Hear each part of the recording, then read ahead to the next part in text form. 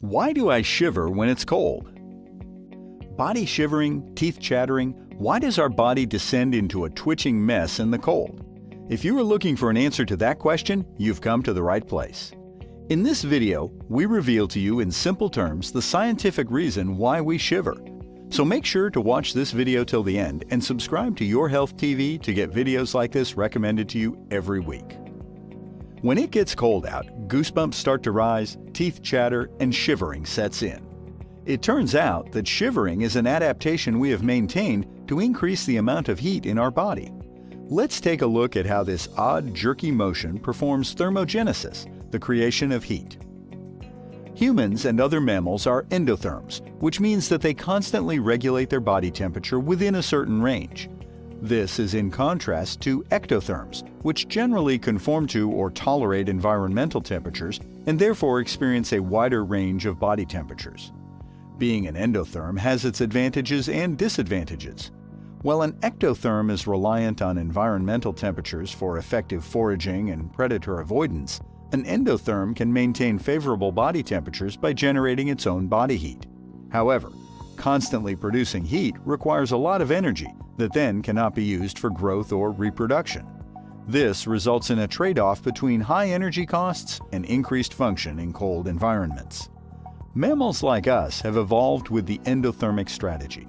As a result, many of our physiological processes and the molecular components that comprise them, e.g. enzymes, are adapted to function in a strict range of temperatures that reflect our normal body temperature. In humans, this range is 95 to 104 degrees Fahrenheit or 35 to 40 degrees Celsius. If the body temperature reaches the lower or upper part of this range, it will induce physiological changes like shivering and sweating. You're probably familiar with the idea that body temperatures that are too low or too high can have serious consequences, which is why we use body temperature as an indicator of sickness. In situations where heat loss is greater than heat produced, thermoreceptors in the central nervous system will be stimulated to induce higher levels of thermogenesis. This causes the body to start recruiting various mechanisms to increase body temperature back to the optimal temperature range. When the body temperature begins to drop below 98 degrees Fahrenheit or 36.8 degrees Celsius, blood flow to the skin surface will be decreased due to constriction of blood vessels, a process called vasoconstriction. This minimizes loss of heat from the warm blood in the core of the body. Below 96.8 Fahrenheit or 36 degrees Celsius, the body initiates non-shivering thermogenesis, a process where fat in the brown adipose tissue is rapidly broken down to produce large amounts of heat. Essentially, fats are used as fuel for cellular metabolism. A byproduct of metabolism is heat, so increasing one's metabolic rate increases the amount of heat produced. Shivering or involuntary shaking typically begins below a threshold of 95.9 degrees Fahrenheit or 35.5 degrees Celsius. Shivering can substantially increase metabolic rate 5 to 6 times higher than the resting rate, producing needed heat as the body begins to drop to dangerously cold temperatures. What's actually happening when you shiver? Shivering is an involuntary reflex. Your brain is taking control of your body to save your life in paired skeletal muscles that perform opposing motions like contraction and relaxation. When shivering is initiated, both contracting and relaxing muscles are stimulated to move.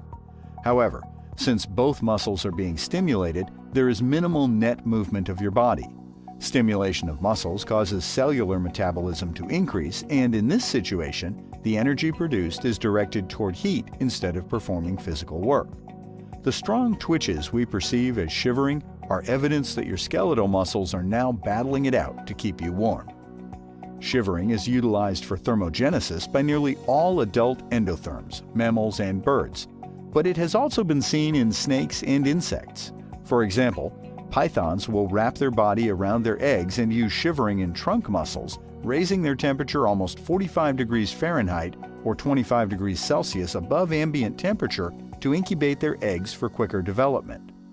Insects also utilize shivering to warm muscles needed for flight, sometimes increasing muscle temperature to 104 degrees Fahrenheit or 40 degrees Celsius. Maintaining the correct body temperature is essential for proper functioning, not only in humans, but in animals across the tree of life. While shivering may seem somewhat inconvenient or even uncomfortable, know it is just your muscles and cells working hard to keep you warm. If you found this video helpful, make sure to hit that like button and share this video with someone who might find it useful.